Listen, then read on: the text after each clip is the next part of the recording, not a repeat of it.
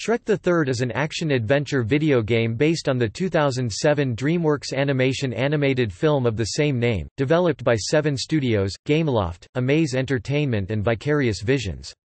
The game was published by Activision on May 15, 2007, for the Xbox 360, PlayStation 2, Wii, Windows, Nintendo DS, and Game Boy Advance. A PSP version was released on June 5, 2007. The game was planned for release on Xbox and GameCube. These releases were cancelled along with Spider-Man 3 and The Simpsons game due to low sales for Xbox, and limited resources for GameCube. A PlayStation 3 version was also planned, but was cancelled for reasons unknown. The soundtrack was composed by Winifred Phillips and produced by Winnie Waldron, with additional music by Jeff Zanelli. It was the last DreamWorks animation game released for Game Boy Advance.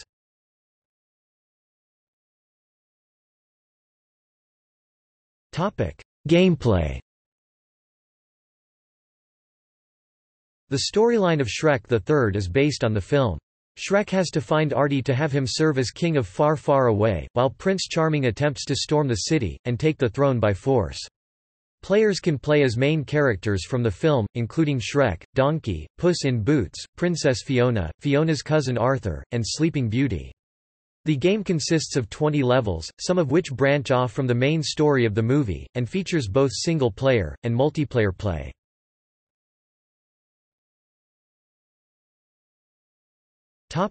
Story mode. There are 6 characters the player can play as, all 5 of the movie's main characters, Shrek, Donkey, Puss in Boots, Arthur, Fiona, and one of the supporting characters, Sleeping Beauty. Puss in Boots is the only character that can double jump. The Gingerbread Man, King Harold, and Pinocchio are voiced by their movie actors. There are 20 levels in Shrek the Third. The levels are highly linear, with side paths containing rewards for the completion of mission-style quests 3 or 5 and Easter eggs such as an appearance by the penguins from the Madagascar film. After completing a level, the player is awarded bonus Far Far Pounds, the game's currency used for purchasing items in the gift shop. The difficulty setting multiplies the bonuses obtained. There are numerous boxes, barrels, and other smashables scattered around the levels. Most contain fairy dust for use in special attacks, but a few contain coins and food. Coins are of either gold or red colors called Far Far Pounds. In addition to the aforementioned smashables, a source of Far Far Pounds can often be just finding them scattered around, as well as under certain circumstances, enemies. Gold coins are worth £3 and red coins are worth £10. The player has to fight with fists and swords against multiple enemies, like pirates, guards, athletes, evil trees, and witches, depending on the level the player is in.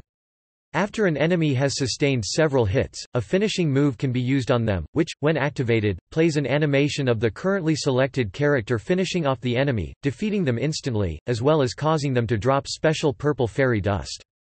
Felled enemies will drop fairy dust that will fill up the 3-part special attack meter.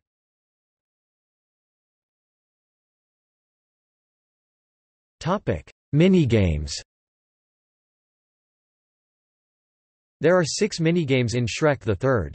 Playing them does not affect the main game, that is, no bonus Far Far Pounds are awarded. By obtaining a high enough score after each game, the amount varies depending on the game. 3 different medals are awarded, bronze, silver and gold, in order from lowest to highest.